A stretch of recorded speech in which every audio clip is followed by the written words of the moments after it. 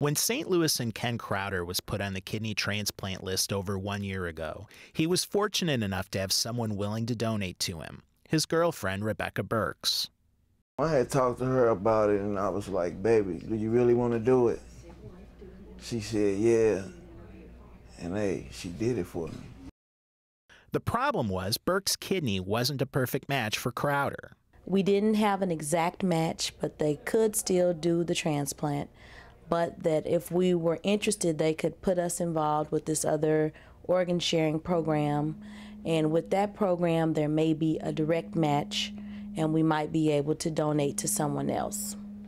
It's a problem that's very common in the world of organ donation. People who are willing to donate to a friend or loved one, but can't because they are not a match. There's reasons that they may not be able to donate to their loved one or their friend. Either they're not blood group compatible, the donor and recipient may have antibodies against each other, and for whatever reason, they're just not a match. So Crowder and Burks agreed to be part of a new program in organ transplant, match-paired kidney donation.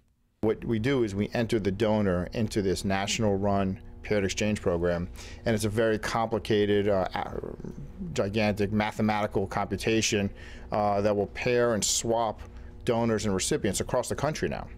And so that this recipient could potentially still get a living donor, but the donor may be somewhere on the East Coast, and that donor may swap with someone on the West Coast, and you can create various chains and various mix and matches.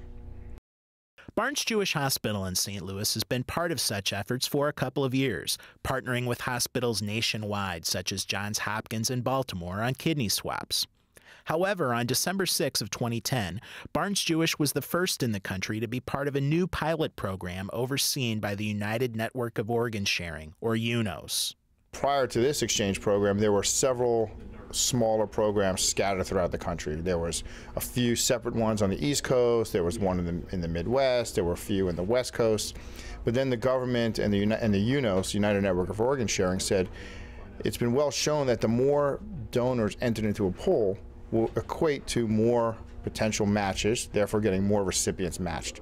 So they said, let's pull everyone together and get one big national run paired exchange program.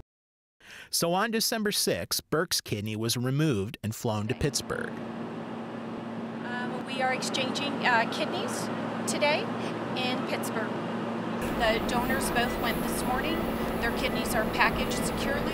The kidneys do very well.